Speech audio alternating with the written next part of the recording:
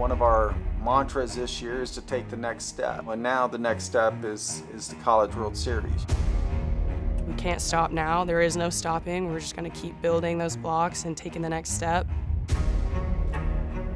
I mean, we're just having fun. This is the life. If we just play the game that we know how to play, like, we'll prove it. Very seldom does a team go through a season without a stretch of adversity. You know, I know this team's been really close to an ACC championship a couple times. I think we also have a good chance to win ACC regular season.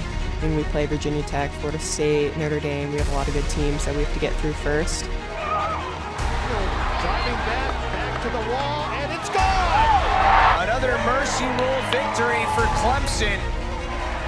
Big expectations for the drama that is about to unfold. And one of the best players in the country through the first half of the year is the pitcher/first baseman Valerie Cagle. And she will try and guide the Tigers on the rebound. My assessment so far, in full cockiness, we are the best team in the nation. I think we've got a really good chance to win it all this year.